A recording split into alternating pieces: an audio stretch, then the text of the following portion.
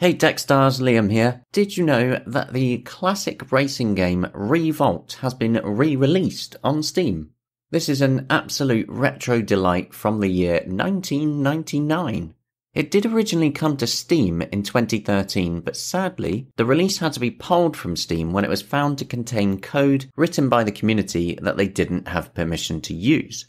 Now it is back, although it's not the best port, and thankfully we can make it better. We can also make it work perfectly on the Steam Deck and a Linux desktop. We're going to use a game engine called RVGL. It's a cross-platform rewrite that just performs better and works nicely across all platforms. So for the Steam Deck and Linux, you're going to need our friend Proton Up Qt.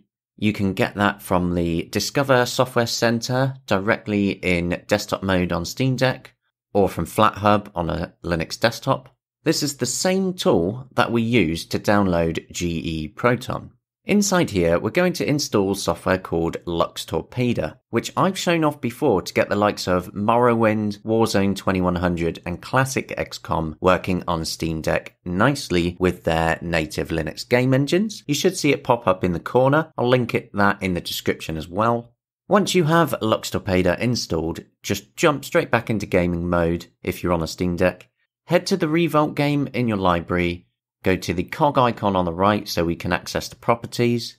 Then in the compatibility menu, put a tick in the box and select Lux Torpeda from the drop-down. When you go to launch, it will warn you about downloading the RVGL game engine. It's all fine, just hit A until it downloads. And this will quite literally give you a perfect experience on Steam Deck and Linux desktops. Now, I won't show a whole lot of footage of the game directly because, to be honest with you, my skill is just outright embarrassing. I haven't quite got the dead zone to a point where I like it in this game just yet. And frankly, at racing games, I just suck completely. And this one is really, really challenging.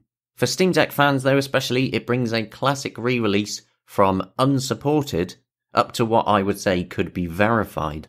Hopefully you found that helpful for anyone who loves tiny RC car racing and just loves classic and retro gaming. It's just nice to be able to get another game to work really nicely. That's all for this video. Let me know what you think in the comments and I'll catch you next time.